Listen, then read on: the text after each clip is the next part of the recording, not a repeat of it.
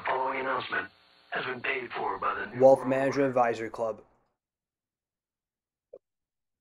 Hey, everybody, it's the president of the Wealth Management Advisory Club, Jack Mitchell. Welcome back to another exciting WMA club meeting, but not just any old WMA club meeting. No. This is the start of our 10 chapters of our 2023 Spring Break Workshop Spectacular. First time WMA Club we ever doing this. We decided, why not help you guys learn new stuff while you're still on spring break.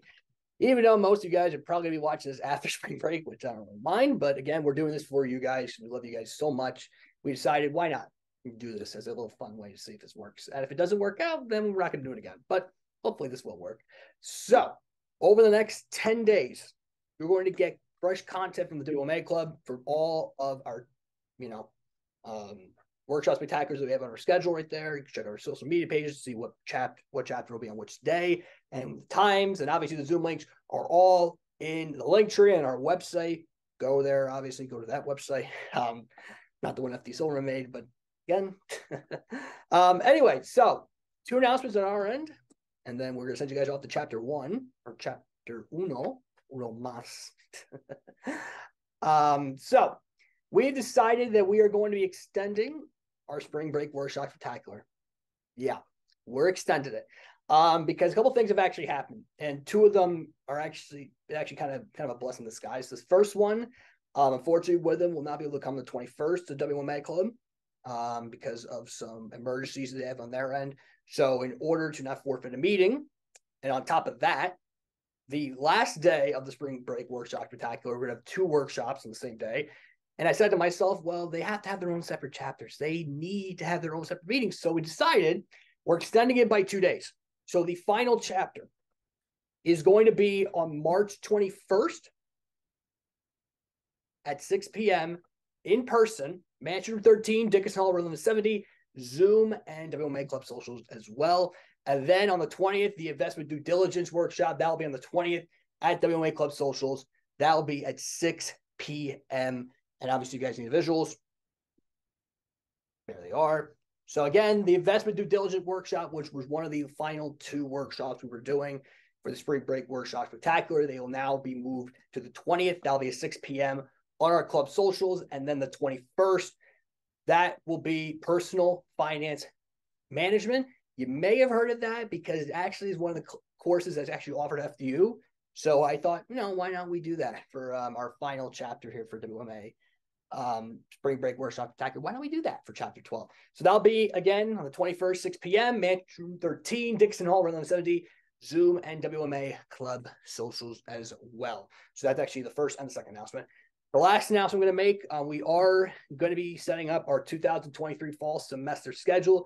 If you guys know of any speakers you guys want us to bring for WMA Club, I want you guys, actually, really want you guys to put that in the comment section. Go to our group me, see one of our e-board members, ask me, ask our advisor, Professor Koza, ask any of us, and we will make that happen for next semester because we are not going to be revealing the schedule yet. It'll probably be released in probably around June or maybe in the 4th of July weekend. Maybe. Just a little hint there. We might be doing that. And I can also confirm, and this is actually as of today, that the room situation for next semester in the fall for Florum will be in the Mansion Room 12. So if we do decide, because we are not there yet, we're still halfway through the semester, if we decide that we're going to do, again, bonus meetings again in the fall, all the meetings will be held in Mansion Room 12. So you guys don't have to worry about that. Finally, we got that room all ourselves for that semester, so I'm very excited about that. But again, anything can happen. So again, that's not set in stone just yet.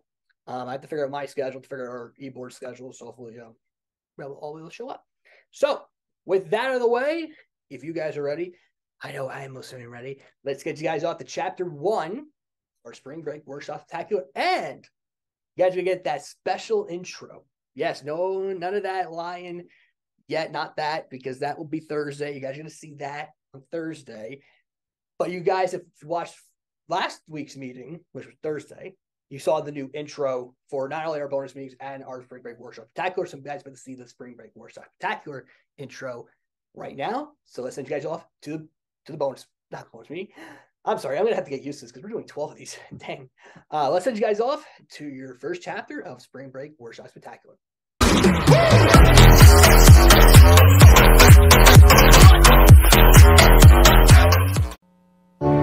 And now, our feature presentation. 2, 1.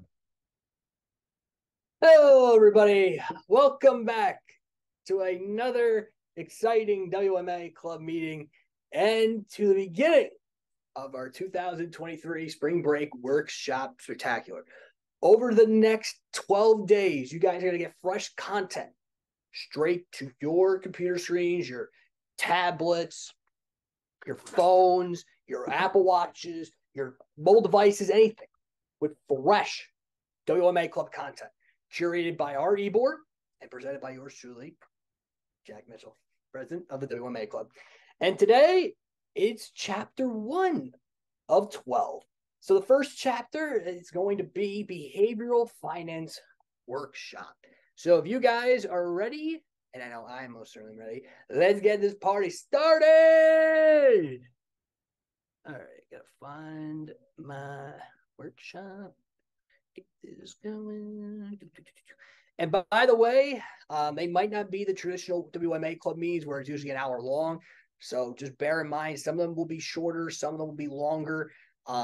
Just as a disclaimer for the beginning of this workshop and our workshop spectacular, obviously, let's just say that. But again, I digress. So here we go. Chapter 1. See, we're trying to make it more animated now. See? Okay, so today's agenda, we're going to talk about what is behavioral finance, why is it important. We're then going to talk about the differences between traditional finance and behavioral finance. Then we're going to talk about cognitive biases. Here, I apologize if I butchered the name wrong of it. Heuristics, emotional biases, market anomalies. We're also going to talk about the 3 investor types, so passive, active, and value, and then we'll sum it all up with our conclusion. So let's get things started. So first, let's talk about what is behavioral finance. So behavioral finance is an interdisciplinary field of study that seeks to understand how psychological, social, and cognitive factors affect financial decision-making and market outcomes. It also combines the insights from economics, psychology, and sociology and other sources of social sciences to better understand why individuals and groups often make irrational financial decisions and how these decisions can impact the financial markets. So now that I explained what it is, you probably wonder, wait, why is it important, Jack? Why should we care about behavioral finance? There's traditional finance. I should really care about that more. No. Before you come with your conclusion, listen to this. So, understanding behavioral finance is important for several reasons. First off, it can help investors make more informed and rational investment decisions. By recognizing and avoiding cognitive biases and emotional influences, investors can make better decisions and achieve better investment outcomes.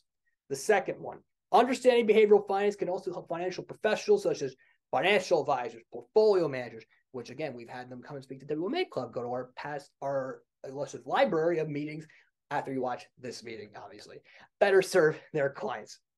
By recognizing and addressing the cognitive and emotional factors that may influence the client's investment decisions, financial professionals can provide more effective advice and guidance.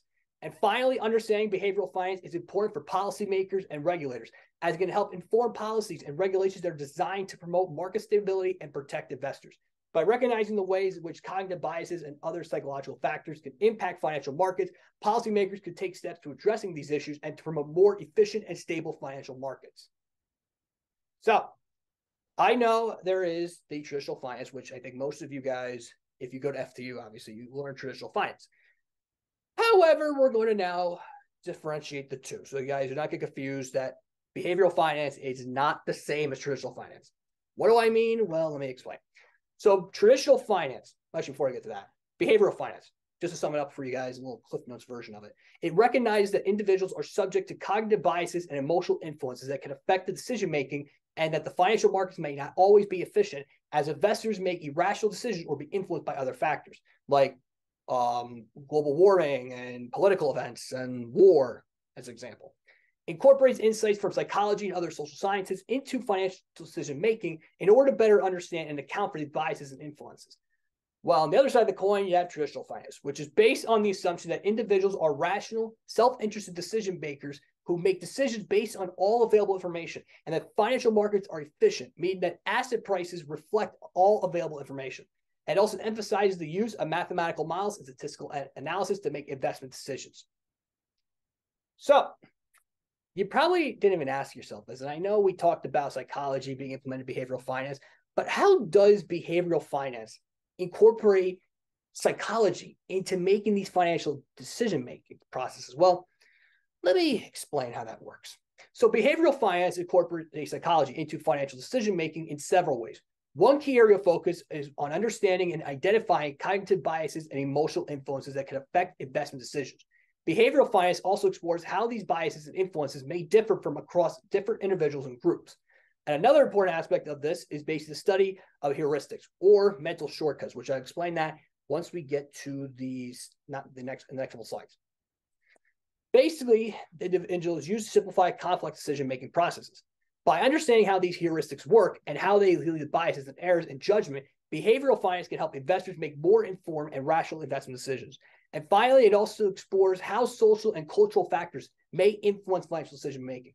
For example, cultural norms around risk aversion, which I'll talk about that in a little bit, or attitude towards debt may influence investment decisions in ways that they're not accounted for in the traditional financial models.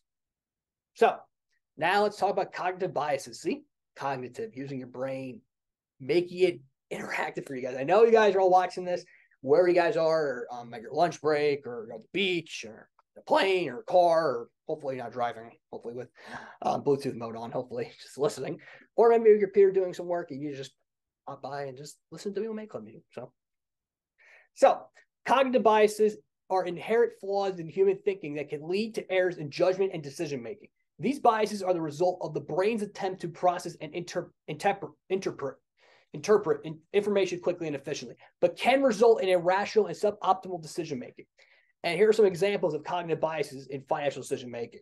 So we have loss aversion. Loss aversion is the tendency to prefer avoiding loss or achieving gains of equal value. This bias can lead investors to hold on to losing investments for way too long, or avoiding taking on appropriate levels of risk in their portfolios. Overconfidence.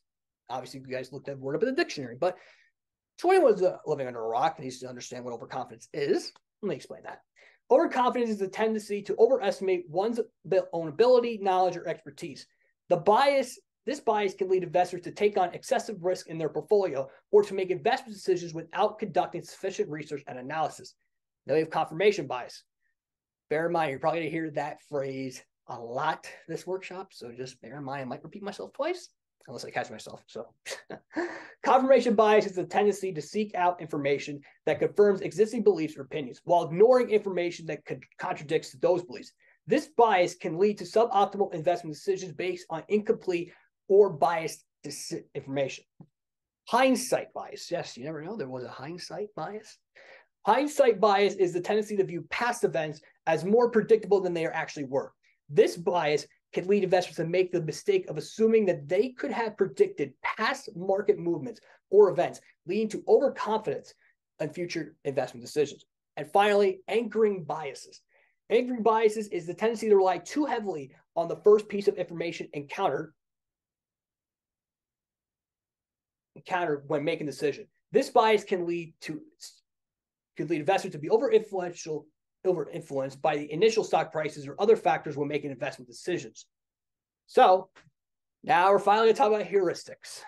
You guys probably never heard that word, and if you probably are in psychology major, you may have heard of it. But for those business majors who have never heard this word in your life, and believe me, it's the first time I ever heard this ever, let me explain what this is. So heuristics are mental shortcuts or rule of thumb that individuals use to simplify decision-making processes. These heuristics can be useful in many situations as they can save time and cognitive resources. However, they can also lead to biases and error in judgment when applied inappropriately. And some examples of these are as follows. And I'm not going to explain the ones I just explained already for cognitive biases, but the ones I'll explain that are new. Like, for example, availability heuristics. The availability heuristics is the tendency to rely on readily available information on examples for making a decision. For example, an investor may base their investment decision on recent news headlines or events rather than on comprehensive research. We then have representativeness heuristic. The representative heuristic is the tendency to make a judgment based on how similar something is to a typical example or stereotype. For example, an investor may choose to invest in a company because it fits the stereotype of a successful investment, even if it may not have a strong underlying fundamentals. We already talked about anchoring, so I'm not going to talk about that. We were talking about confirmation biases. We're not going to talk about that. So we'll talk about now about framing effect. So framing effect is the tendency to make a different decision based on how information is presented. For example, an investor may be more likely to invest in a stock if it is presented as having a potential gain of 20% rather than a potential loss of 80%. Okay, next we'll talk about emotional biases. Yes, there are biases in emotional. Trying to make it funny. So emotional biases are psychological tendencies that can impact financial decision making. These biases can be caused by emotions such as fear, greed, and regret aversion, and can lead to irrational or suboptimal investment decisions. So here are some examples of those in the financial decision-making process. And again, I'm not going to talk about confirmation biases because we already talked about that already, but the other four I will talk about. Fear. Fear can lead to tendency to overreact to negative events or news, causing investors to sell their stock at a loss or avoiding interest altogether.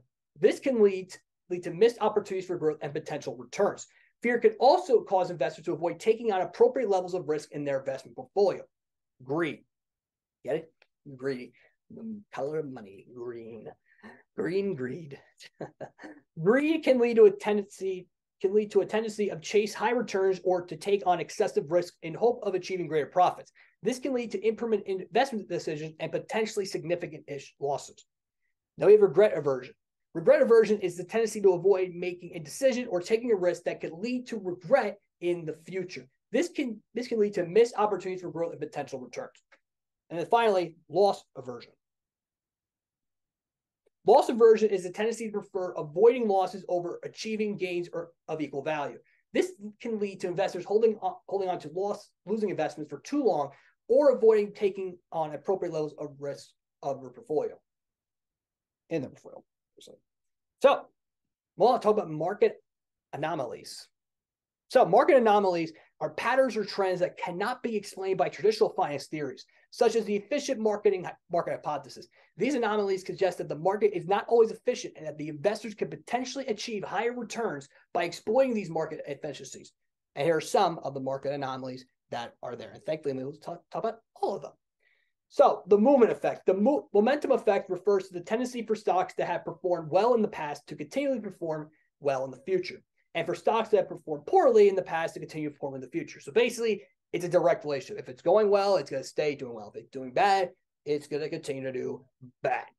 This effect is inconsistent with the efficient market hypothesis, which assumes that the stock price always reflects on all available information. Then we have value effect. The value effect is the tendency for stocks that are undervalued by traditional finance metrics, such as price to earnings or price to book ratios. You guys probably learned that in your FICA classes. If you do not know what I just said there with FICA, that is CFA studies. For anyone who goes to FDU and knows that joke, pat yourself on the back because you got the joke.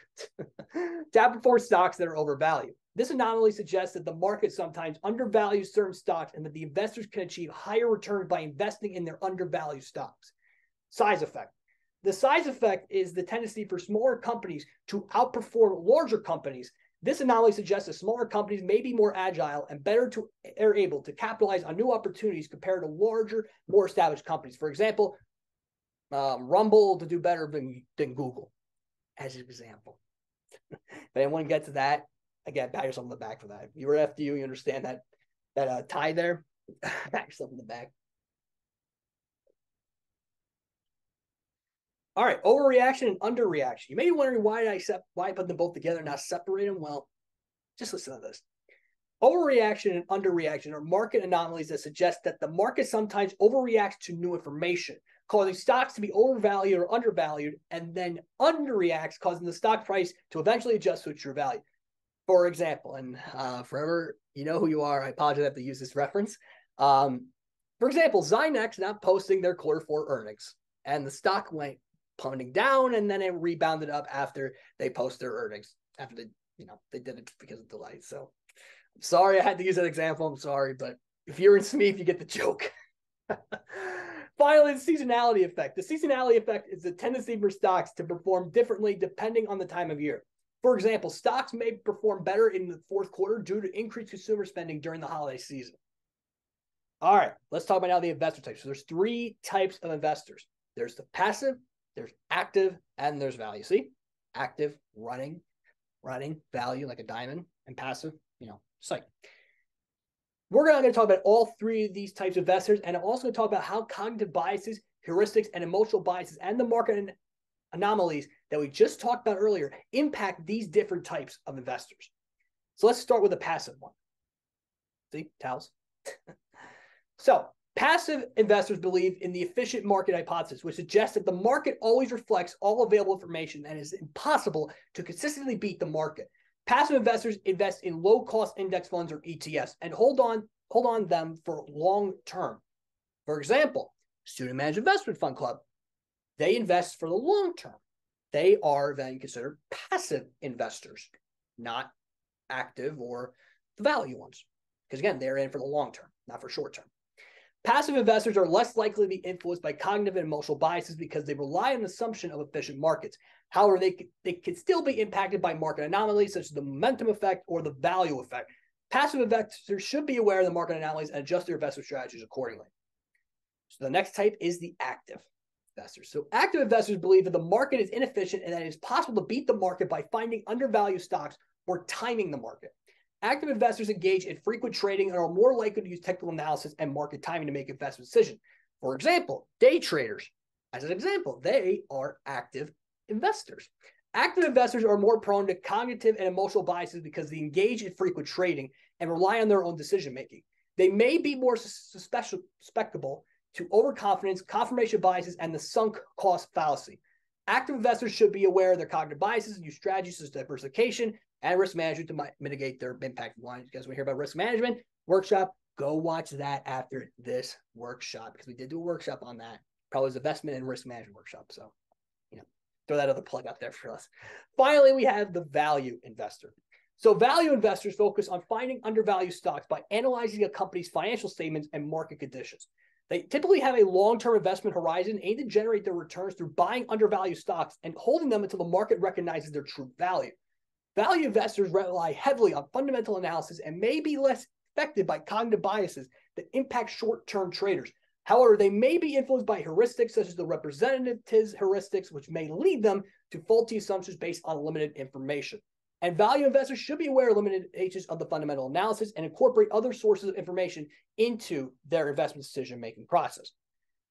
So, to sum this all up, in conclusion, behavioral finance is the field of study that integrates psychology and finance to explain how investors make finance decisions. So, for example, remember when I talked about IMA, when I talked about accounting and finance majors, mash them together, best of both worlds? Basically like that. Psychology and finance, mash them together, the best of both worlds. That's behavioral finance. Cognitive biases are mental shortcuts that can lead to irrational decision-making, and examples of cognitive biases include loss aversion, overconfidence, and confirmation biases. Heuristics are mental shortcuts that can lead to efficient decision-making, but they can also lead to errors. Emotional biases are feelings of emotion that can also influence the decision-making process. Market anomalies are patterns that cannot be explained by traditional finance. Understanding behavioral finance can help individuals or investors make better financial decisions. By being aware of cognitive and emotional biases, individuals can make more rational decisions. Additionally, individuals can benefit from learning about market anomalies such as the value effect, which suggests that undervalued stocks tend to outperform stocks in the long run.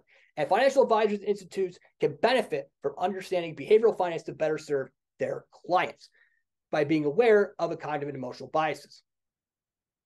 All right, so that is it for Chapter 1 of our Spring Break Workshop Spectacular. Yes, I do know it was probably a short meeting, but again, these are going to be what you guys are going to watch. Because again, we don't want to make these an hour long. You guys have to sit through all of them. What you guys should watch for 30 minutes, maybe like a TV show. You watch it for 30 minutes with no ads, obviously. And you go back out there, do what you guys got to do what you got to do, obviously. So with that being said, the next time you guys are going to see me, which will be tomorrow, yes, you're going to see me, this beautiful face, the next 11 days after today, we will be doing chapter number 2, which is, look at my handy dandy sheet here, debt management workshop. We all don't want to go into debt. So again, tomorrow, March 11th, debt management workshop, hosted by yours truly, WMA Club President Jack Mitchell. And by the way, I forgot to mention in the beginning, every single one of these workshops that we do, and I forgot to send this out to you guys. If you guys are an FDU student, this actually does apply to you. For anyone who's not an FDU student, just, I'll see you tomorrow. But for those FDU students, I did apologize that I forgot to actually send you guys the mega workshops folder. So what I'm going to do is at the end of the spring break workshop spectacular, I am going to send you guys a link to view not only our mega workshops, but every single spring break workshop what we've done for the spring break workshop spectacular, all of them for you guys to view for your own pleasure, whatever you guys want to do with them. I don't care if you guys don't use them. If you use them, great. But again, they'll all be there for you guys to view on your own time. So with that being said, that is it for chapter 1. We'll see you guys tomorrow for chapter 2. And this is Jack Mitchell. So long. Have a great rest of your Friday, and we will see you on Saturday. Bye-bye.